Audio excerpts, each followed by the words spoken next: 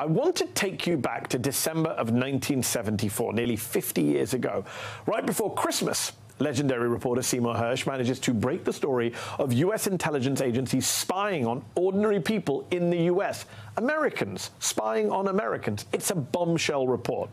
And within weeks, Senator Frank Church, a Democrat from Idaho, has gotten the go-ahead from his colleagues to set up a committee to investigate those allegations. It would become known as the Church Committee, and it would be remembered as the gold standard for congressional investigations, uncovering staggering levels of corruption and misconduct in America's intelligence agencies, especially inside the FBI under J. Edgar Hoover, the figurehead, if you will, of abuses of power by a U.S. police or intelligence agency.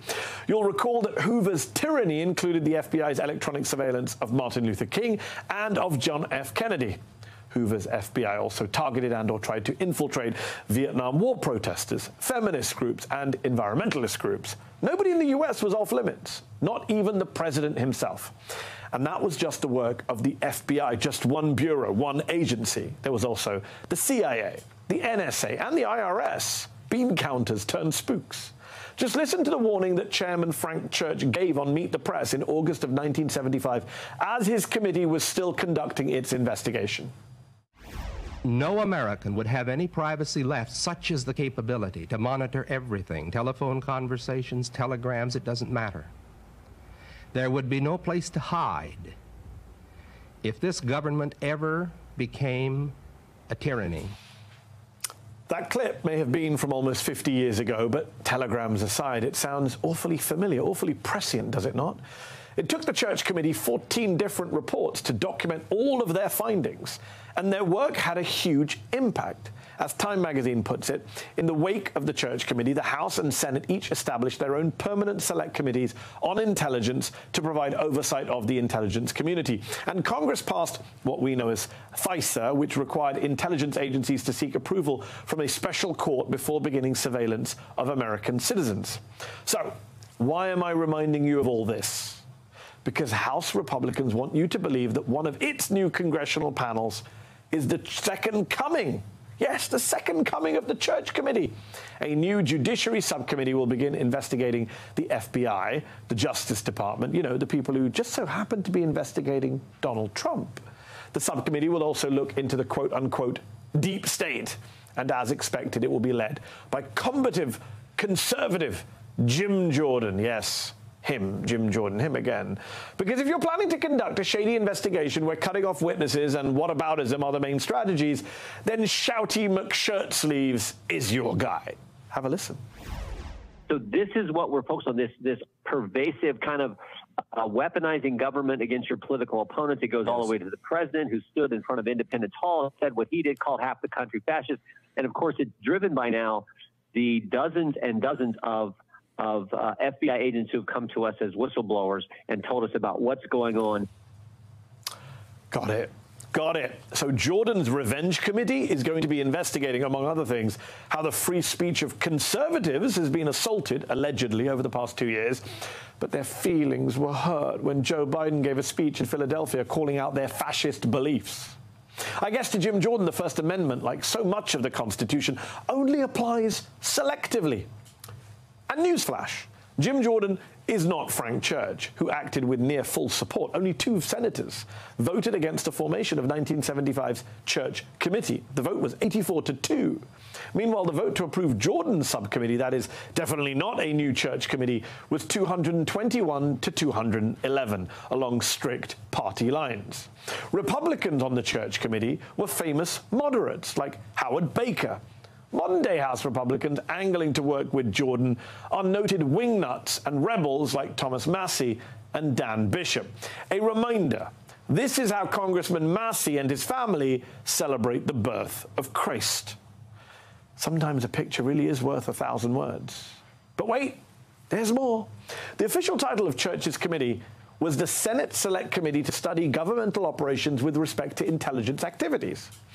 And Jordan's dog and pony show? Well, the title is the House Select Subcommittee on the Weaponization of the Federal Government.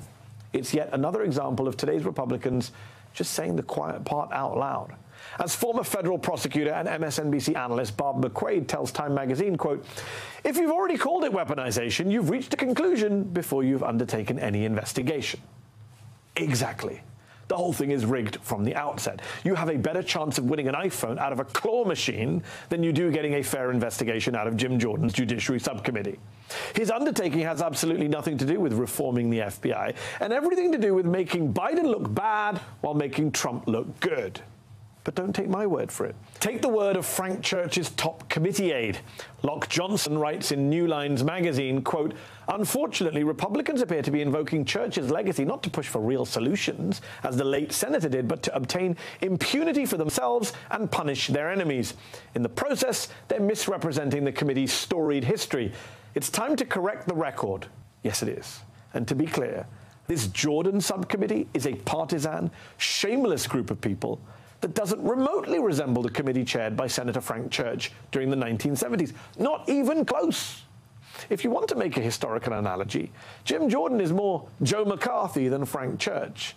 You remember the House Un-American Activities Committee chaired by Senator Joe McCarthy during the 1950s, right? You know, the anti-communist Red Scare during the height of the Cold War. Duck and cover, kids. Duck and cover.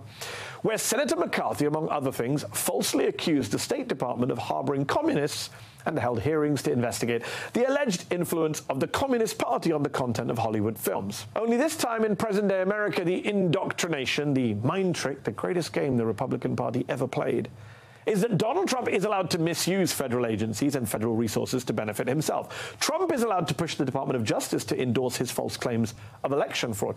Trump is allowed to consider ordering the military to seize voting machines. No questions asked, not from the Republican Party.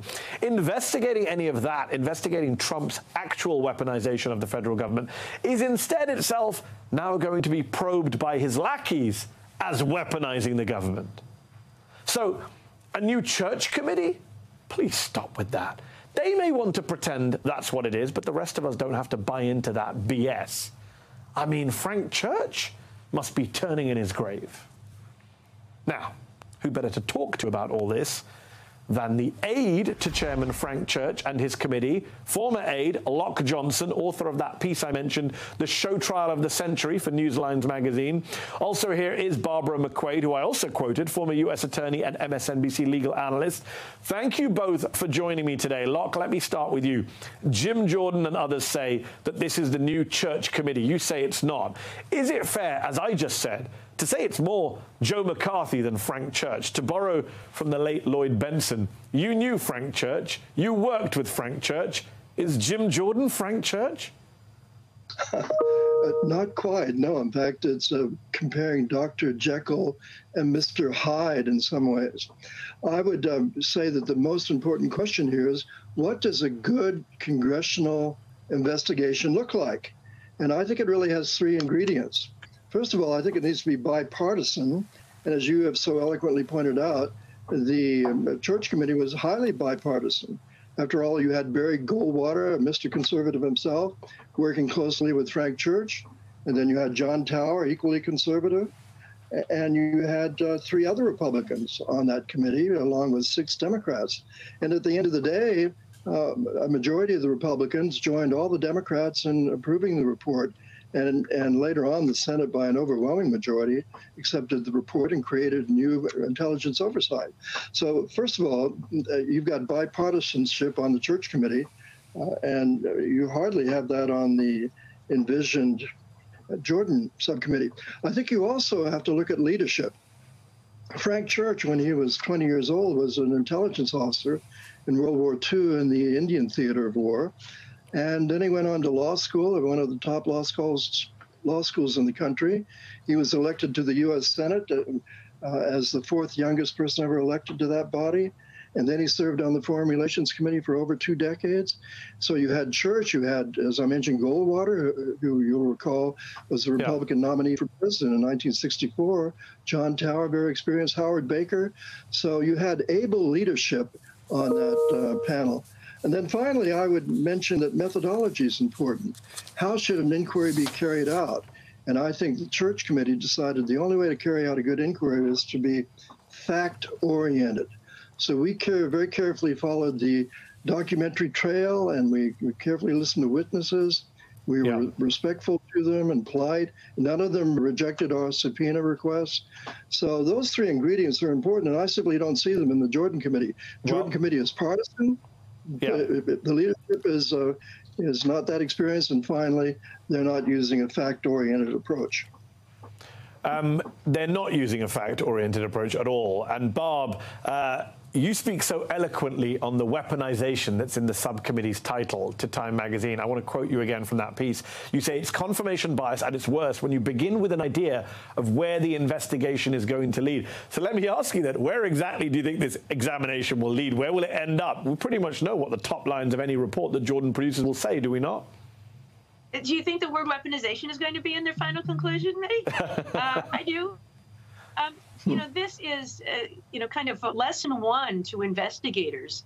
Don't have a conclusion before you start your investigation. As Loch just said, it's the facts that matter. Now, if you have concerns about abuses in government, you say we're going to investigate, you know, how the FBI and other agencies have been utilizing their investigative powers. And maybe they've heard from witnesses. Jim Jordan suggests he's heard from FBI agents he refers to as whistleblowers. Let's hear what they have to say before we reach a conclusion. You know, if you look at the Select Committee on the January 6th investigation, you know, they didn't call that an investigation into a weaponization, into an insurrection. We knew there was a physical attack, and it was simply an investigation into that attack. It did not impute any conclusions in that title or in that mission. We have just the opposite here. And so it seems that, you know, this is a classic case of not only confirmation bias, but disinformation by putting out there in the ecosphere this idea that that investigations have been weaponized simply by giving it this name. Yeah. And so members of the public who are too busy to pay close attention hear about weaponization and they draw the conclusion that, oh, I guess investigations have been weaponized. Yeah, it's a handy propagandistic trick. Loch, you write in your Newsline piece that you have, quote, no illusions about the FBI. You say it has done valuable work and committed terrible abuses. You mentioned Ruby Ridge, but there are plenty of others. How do we distinguish, I mean, we should distinguish, should we not, Loch, between good faith actors who want to genuinely investigate the FBI, reform the FBI, see what the FBI is getting wrong, and Republicans who suddenly started hating the FBI as soon as the FBI went after Trump? Yes, indeed. And, you know, if you were objective about this, if one were going to have an objective inquiry, then there's a lot of important information here and some topics that really need close looking at. For example, how did those documents get to Mar-a-Lago? How did they get to Biden's house? How did they get to Pence's house? And what has the damage been? That's a legitimate question. And then the whole idea of whether or not the FBI overreacted in going into Mar-a-Lago, as opposed to apparently going in more slowly to the Biden house. So these are questions that we should answer, but you've got to have some civility. What happened to manners in the United States of America? What happened to politeness and treating each other as human beings? If you've got nothing but shrill yelling across the partisan line, you're not going to be able to have rational answers to any of these questions. Bob, as a former federal prosecutor, you obviously worked with the FBI. Let me put the same question to you. They do a lot of good work, the FBI, but they've done a lot of bad things too. As a Muslim, I can think about how many stories I've covered of entrapment, surveillance, etc. The FBI is worthy of investigation, is it not, Bob? If not by Jim Jordan's partisan subcommittee. Absolutely. And I think they would be the first to say that they should be held to a high standard. They should be held accountable if there is any abuse of their very significant powers. And they should be an open book to people who want to look at them. As you say, there is this history, the things that the Church Committee uncovered, their COINTELPRO program, profiling, and other kinds of things. And as a result of that work, the system got better, and guidelines were produced, and a domestic investigations operations guide was produced. So government gets better when there is scrutiny and accountability, but it has to be done in a spirit of fairness, openness, and truth, and not simply a conclusion in search of a series of facts. You know, this reminds me of the Senate Judiciary Committee hearing that we had maybe a year or so ago when Merrick Garland had asked U.S. attorneys in the field to help support local law enforcement in the investigations of threats and harassment against local school boards and health officials and election officials. And the whole hearing turned into a screaming match, a one-sided screaming match from members of the Judiciary Committee, lecturing him about abusing the First Amendment rights of parents. It's not going to be effective if it's simply political theater. Yes, indeed. And Loch, you say in your New Lines magazine piece that a church-style investigation into the Trump January 6th probe and the Trump documents probe isn't warranted. Is your advice to the Justice Department to just ignore the Jim Jordan Committee? Or try and ignore it if it's compelled to respond? Well, no, I think the Justice Department has got a couple of special prosecutors who are moving ahead, and that's the way it should be. But I also think that the Congress ought to be involved, too, in the sense of having its own inquiries. The question is, can it do it in a fair and impartial way? And I can tell you one thing, the Republicans have a recent record of walking away from these investigations. When Barbara Feinstein looked into torture on the Senate Intelligence Committee, the Democrats had to end up doing it themselves. The Republicans left. Then when you look at the January 6th committee, the Republicans left that. I'm pretty sure when the Democrats, and there'll be 5 of them on this Jordan committee, come to the table, they're going to be there and they're going to be serious. I bet they're going to be civil, but they're going to try to come to the bottom of this. And this is going to be a good demonstration by the Democrats on that subcommittee how to conduct an inquiry rather than just yelling at each other across the party divide. Well, good luck to Congressman Jamie Raskin, who has to push back against the wingnuttery of Jim Jordan and co. Barb, last question to you. In the last week, we've learned that Mike Pence turned over documents from his home. The FBI turned up more documents at Biden's home. No matter how Pence's sanctimonious words may have come back to haunt him or how poorly Joe Biden has handled this, I think we can agree it's been a mess for the White House. No matter all of that, these are still different situations, legally, criminally, from the Donald Trump Mar-a-Lago situation, are they not? They are, and I think it's a distraction that they do have this commonality in terms of mishandling of classified documents. I think it is a significant matter that Joe Biden and Mike Pence have classified documents in their homes, and we need to look into that and figure out a better way to have better controls. But it is very different from the situation we have with Donald Trump, where we have seen a willful retention of documents and potentially obstruction of justice. Yes. It is like, Mehdi, the difference between an accidental fender bender and driving your car intentionally into a crowd of people. They both involve cars, but very different levels of intent. Well put. We will have to leave it there on that note. Loch Johnson and Barb McQuade, a fascinating conversation. Thank you both.